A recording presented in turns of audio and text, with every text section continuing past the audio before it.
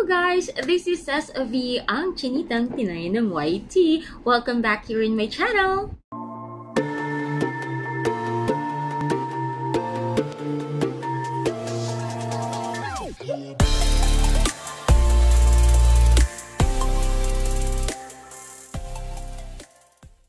Welcome back guys, and here you are right now watching this video, and as you can see in the title, we are going to do a review about the wireless keyboard and mouse from Logitech.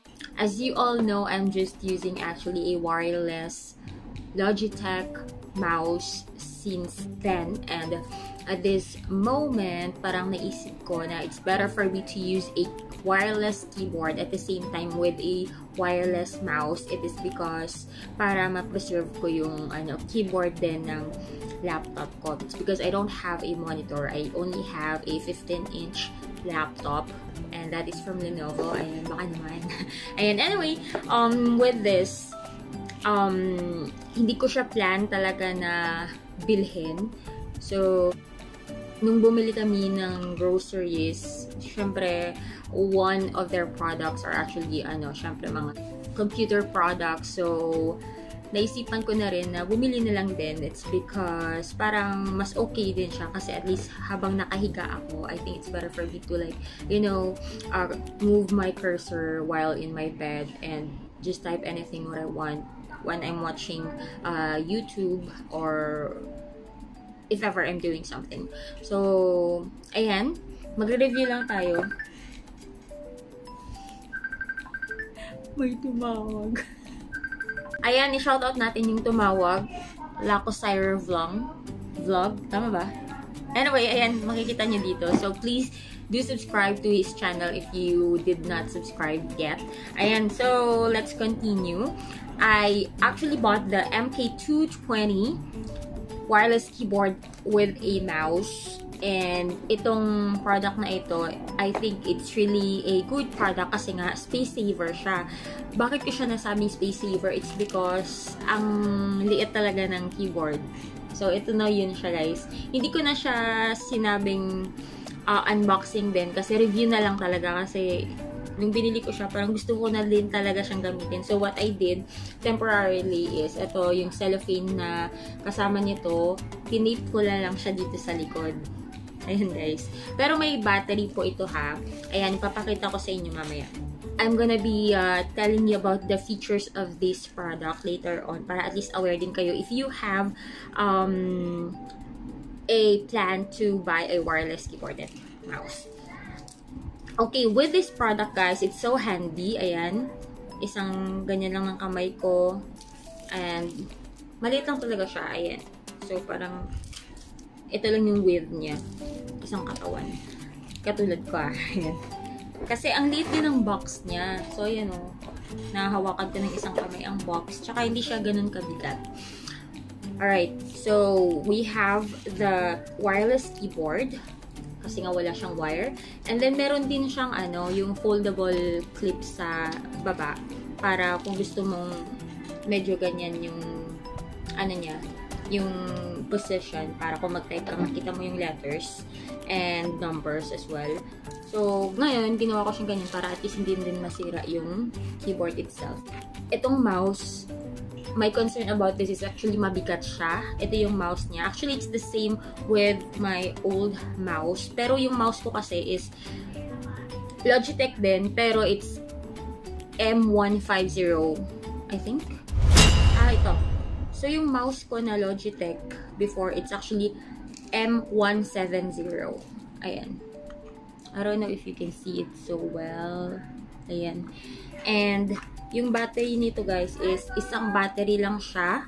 Andito yung niya, USB connector. Oo, maingay sa labas. Narinig niyo po si Danny din. Alright, so mas maganda lang to kasi isang battery lang. So mas magaan siya.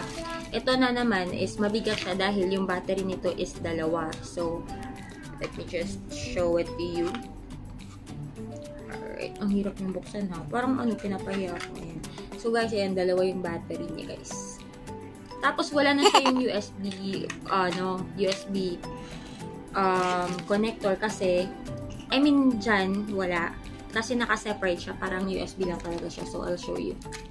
Ito siya. Ayan, tinanggal ko lang ha. So, ito siya guys. Alright. Parang di siya super clear, but I think that's okay. So, this is the connector. Ayan, nakalagay. Logitech. Alright, Logitech. Okay. So, isa lang ang cord niya for 2 products already.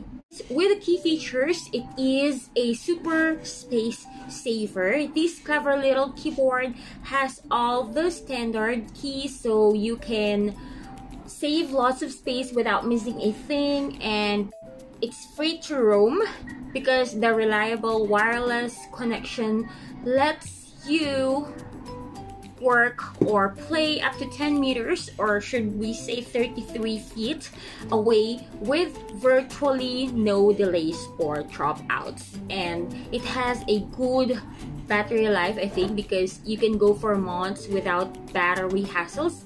24 months for keyboard and 5 months for the mouse. This has a much smaller design, and they have the same keys as what you have on your keyboards right now. I mean, like, also as well as with the same as your laptop as well. It has an advanced 2.4 gigahertz wireless connection, so you can play or work in more places, so like your comfy couch or bed or whatever favorite place you have in your house. And also, the wireless connection virtually eliminates delays, dropouts, and interference, and gives you a range of up to 10 meters. Alright, so it has actually a fewer battery hassles. It's because a 24-month keyboard and 5-month mouse battery life mean you can go for months without the hassle of changing batteries. And it has a sleek, minimalist design. So, yun na nga yung sabi ko sa inyo earlier. And so, ang gaan din niya, guys. So, the keyboard's minimalist design not only blends in with your decor, it serves as a purpose. So, no extra space between the keys makes it compact as well as sleek. Ayan, so guys, papakita ko lang sa inyo ha. Same pa rin talaga siya as what you have on your old keyboards and yung nasa laptop nyo din. So, dito kasi nakalagay yung battery. That's why it has this space. At saka yung battery na ginagamit dito ay short. Ay, mali. Anong short? Yun yung po yung maliit, the smaller ones. So, I think that's a AAA battery. Ayan. So, at saka dito, ayan, maliit lang yung space niya para at least ma-define yung numbers from the letters. Okay?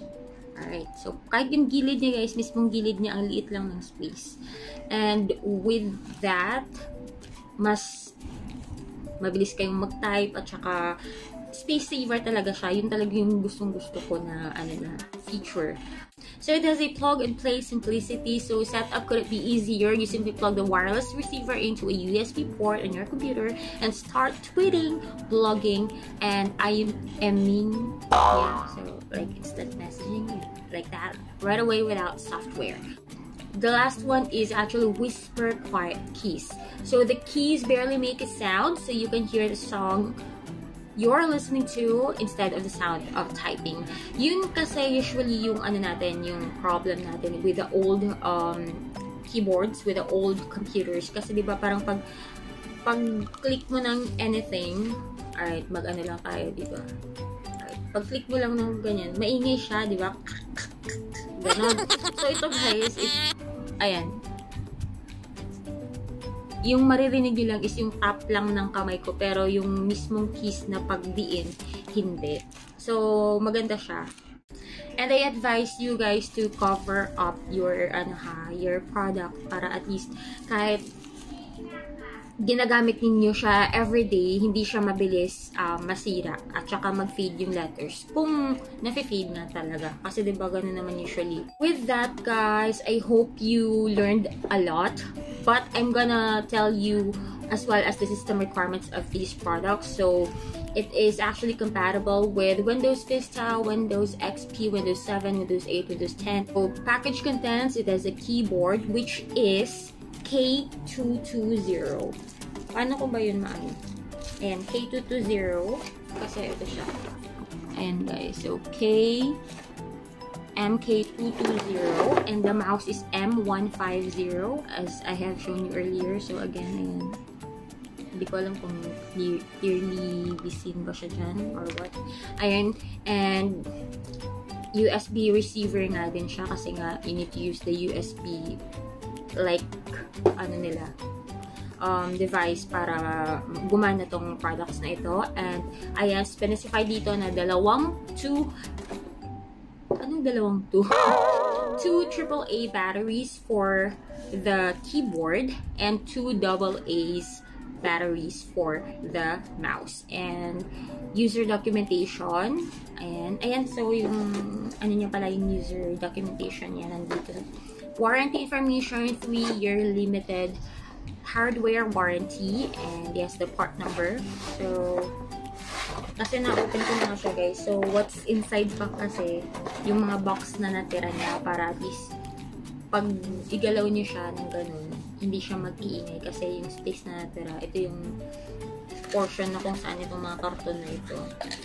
Ayan, so nakaganon siya para hindi siya maingay. Tsaka makapagbigay siya na, anong tawag dun? Comment down below kung anong tawag dun guys. Yung in every packaging may space talaga, tapos may mga box lang sila nilalagay or whatsoever para hindi maging congested yung yung area kung saan yung product para hindi siya madaling masira. I don't know how do you call that. Ayan guys, so akala ko kasi isang battery lang ang kailangan sa mouse before. So when I saw this manual, dun ko nalaman. At saka hindi ko rin alam kung saan nilalagay yung battery sa keyboard. So ito yung picture, ito yung user documentation nila. Kaya nalaman ko kung paano. Alright. Hindi niyo siya makita ng klaro. Pero I think I'm gonna take a photo of this and I'm gonna show you here. Alright. That's it. And aside from that, meron siyang user manual talaga for your product safety and for your safety as well. At saka naka-ano din siya, naka-English at saka iba't ibang languages. So this is it. Alright, so that's it lang naman. And with this product guys, I believe mas magugustuhan niyo siya kasi nga maliit lang siya, ang comfy niyang gamitin, and and yun lang din naman. And if you're going to buy any wireless device, okay din naman na bumili kayo ng medyo malaki or depende din sa space ng area nyo. I mean like your DJ area. Anong area ba yun tawag dun? Yung kung saan yung mga computers and laptop nyo. Para at least kung gusto nyo bang ibagay dun sa theme ng kwarto nyo, theme ng setup ninyo. Ayan, so it's all up to you. Just always know that you need to check kung durable ba ito at saka long lasting ba.